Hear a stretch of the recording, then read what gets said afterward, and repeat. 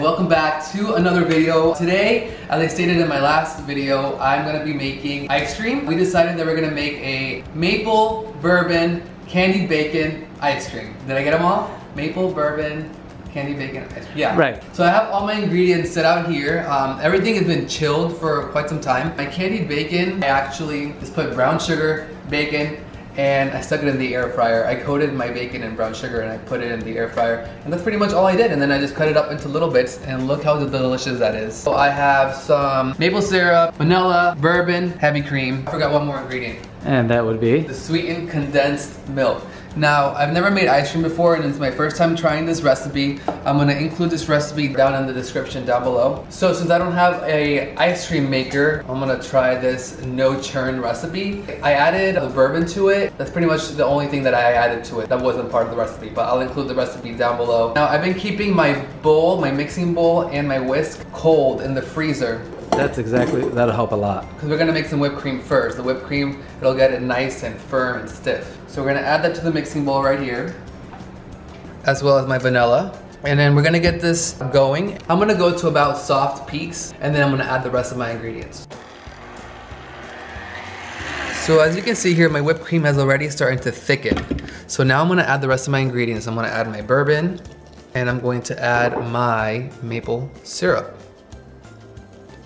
I hope the flavor of the maple syrup comes out. Like I said, guys, I haven't never made this before, so I don't know if it's actually gonna come out the way I expect it to. So I'm gonna give this a little whisk, and then I'm gonna add the sweetened condensed milk right after this. Well, it's all a learning process. Yeah, it's all a learning process. I'm pretty much like making this up as I go.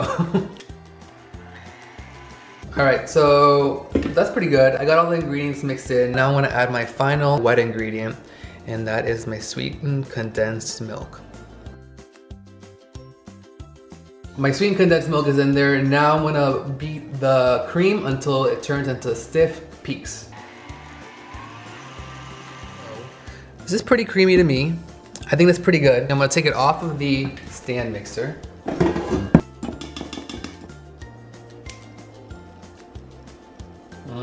That's really good. Try it. Yum. Oh yeah, bourbon came through. So I'm gonna add about half of this candied bacon. I'm gonna add half of it, and then the other half I will sprinkle it. I will sprinkle it in the top.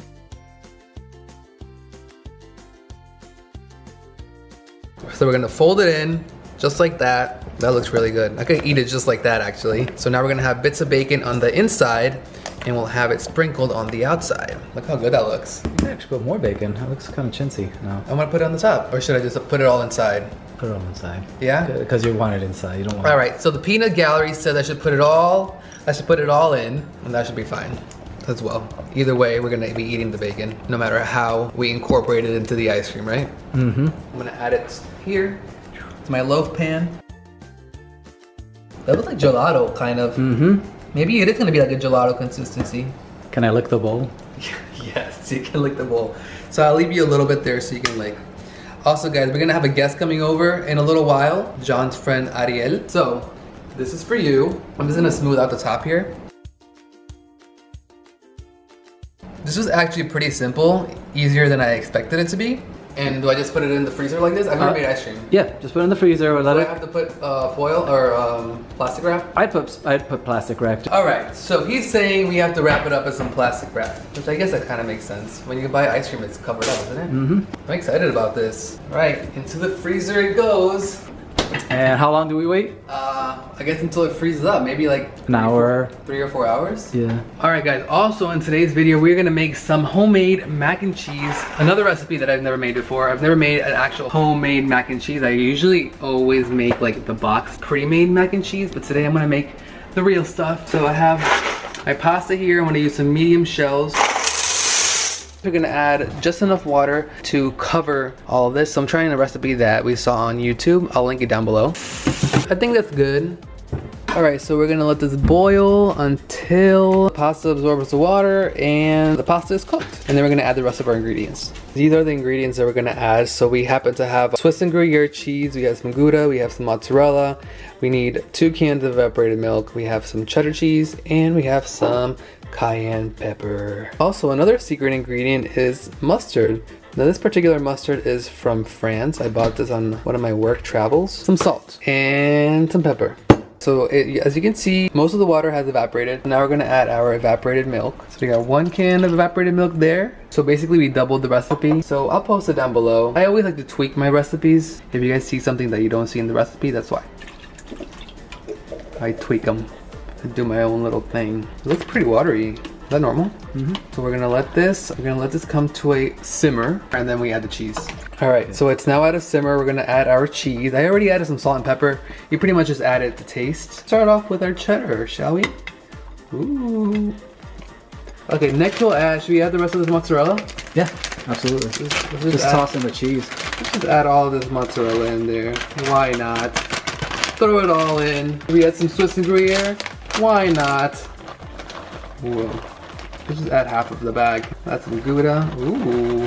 Gouda is one of my fave cheeses. We'll eyeball this, and then if we need more cheese, we'll add more cheese. Goodness, look how creamy that looks, guys. Yum. All right, guys.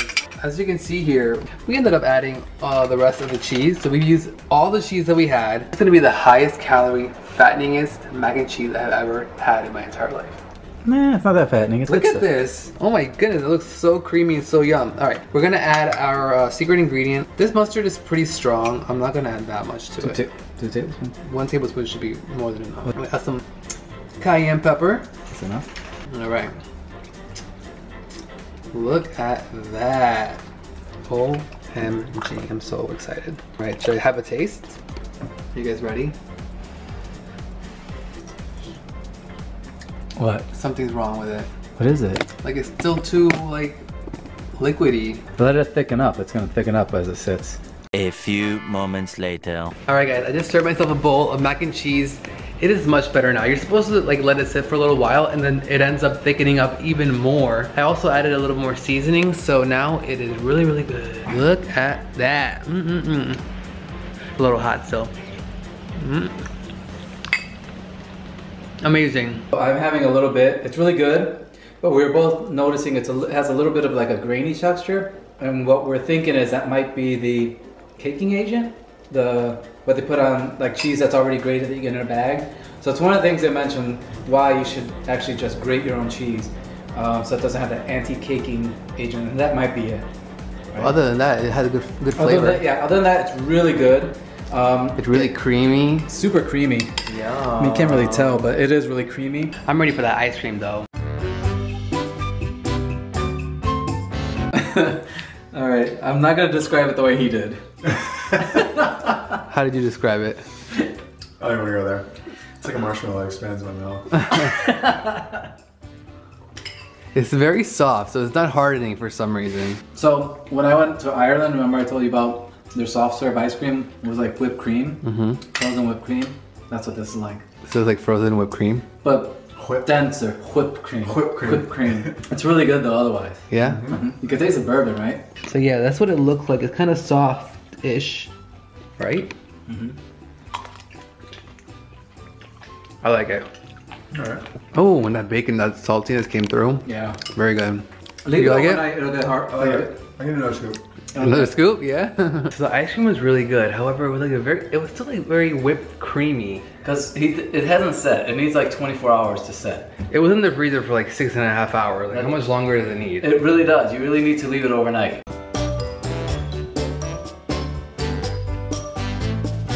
It takes a while for ice cream. When I used to start making ice cream back when I had a machine, I would get impatient and think, oh, it's been in there for several hours. It should be fine. It was still soft. I just thought because we don't have an ice cream machine that this would be the best way to do it, but apparently not. It's one of the ways, but it was actually really good, especially when the bacon, the bourbon comes out really quick. It's like, I think I put a lot of bourbon. Yeah, originally when he did it was fine. I was like, yeah, I taste it. He's like, I don't taste the bourbon. I was like, I taste the bourbon, but he wanted more. Yeah, so I think I added like too much. I think I added like 3 tablespoons. I would put 2 tablespoons. Well, we hope that you guys enjoyed our little one-day little cooking vlog. Let us know down below if you'd like to see more of these cooking vlogs.